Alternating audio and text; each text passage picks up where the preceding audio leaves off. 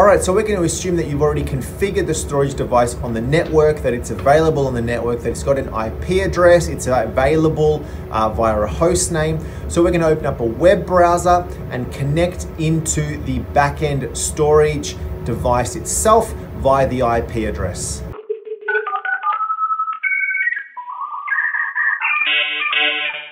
So right from within the Unisphere portal, you've got sections to the left.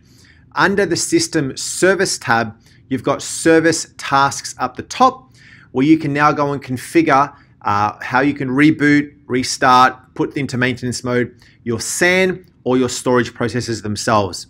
If you need to reboot the storage processes, you can do that directly through here. If you need to shut down the SAN, you can do it directly through here also.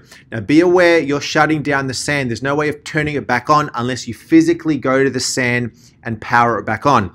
So if the SAN is not with you, if it's at a data center, for example, once you've shut it down, you're going to need somebody to go and turn it back on. Okay, so literally the steps are, you come into here, so select shutdown storage system, and then you'll see some information here. Read that before you begin, just to be sure that you know what you're doing. Print off the power up procedure to make sure that you are powering up things in the correct order when you are shutting down and restarting and bringing things up.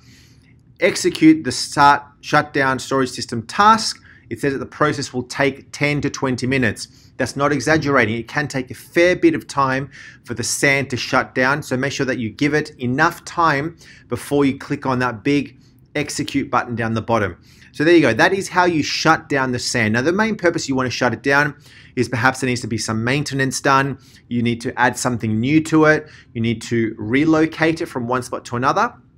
If your SAN is having problems though, think about perhaps restarting the storage processes first before shutting down and power cycling the entire SAN. Sometimes the problem lies with the storage processes. Well, you can go into here and you can say reboot, execute, where you can reboot one and then reboot the other one, see if that problem is solved. If that still doesn't solve the problem, then you can perhaps shut down the entire unit. But that is really the steps on how to shut down your storage system, the EMC Unity SAN. So there you have it. That is my overview. I hope you found this helpful. There's definitely a lot of stuff that you can go into on the storage device. If you want to know more, let me know. We've also got a whole bunch of other videos that talk about SAN and NASes of various types and the different technologies associated with those, as well as a whole bunch of other technology videos across my Digital by Computing YouTube channel. Either way, I would love it if you gave me a thumbs up and subscribe to my channel and follow me as well to keep updated on my new videos as they get released. Thanks for watching, and we'll see you next time.